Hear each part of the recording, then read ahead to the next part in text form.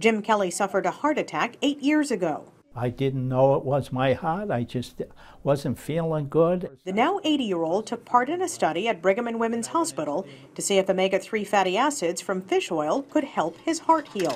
There's a 6% improvement in the heart function and also in suppressing scarring formation in the heart muscle. The study looked at 360 patients who got either high doses of omega-3s or placebo for 6 months after their heart attack. Researchers used MRIs to look at the hearts before and after. Heart failure is a big concern after a heart attack because the heart can change shape and function afterwards.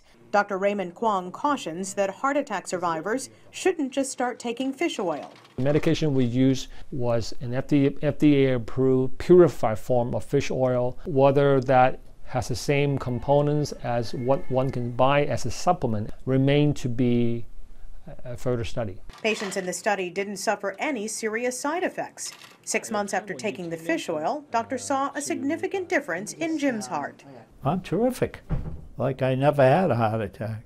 Jim says he feels like he can do anything and he is staying active.